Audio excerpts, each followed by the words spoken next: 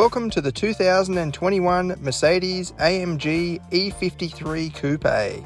This, in our opinion, is a bit of a wolf in sheep's clothing. It looks really suave and smooth on the outside with a classically classy interior. However, give it a tickle and you'll be blown away by its performance. It hammers along. Although you can get the fire-breathing E63 V8 in sedan form, the E53 sits at the top of the E-Class Coupe range. You can also get it in convertible form and as a sedan. We love the discrete spoilers, front and rear, and the 3D LED lights.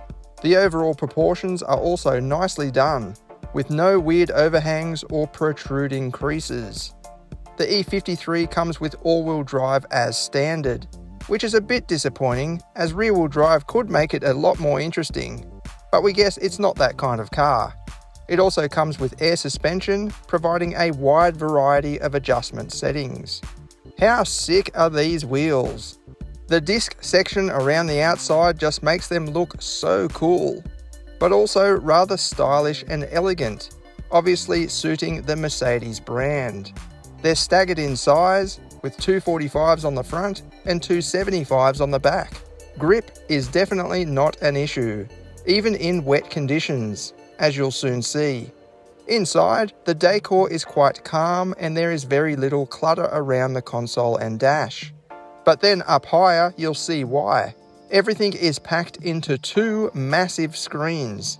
We're not a big fan of the touchpad controller on the console, as it can be fiddly to operate when driving. It's also easy to bump when reaching for the cup holders, so you can end up skipping tracks without intending to. The attention to detail is just brilliant though, especially the climate vents. The wood trimming is also a lovely touch. If we could change anything, we'd probably just go for a different colour theme, as this test car is a little bit monotone black. Seating comfort and space is really good. After all, this is an E-Class, which is considered a large vehicle. You can slide the front seats right back if you're tall, or hunker in for a sportier position. Following tradition, you can actually wind down the rear windows. It's pillarless, in other words. Rear seat room is also pretty good for a coupe, but being able to drop the rear windows also helps open up a general sense of airiness. Right up the back, the boot is accommodating enough to support a decent trip away, and it can certainly take on the weekly shopping. As for the engine, this is a beauty.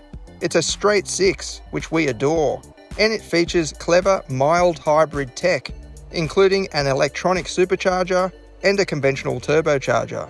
Power and torque levels are very impressive for its capacity. It also sounds superb. We think there's actually a bit of 2JZ in there, if you squint your ears. This is what it goes like.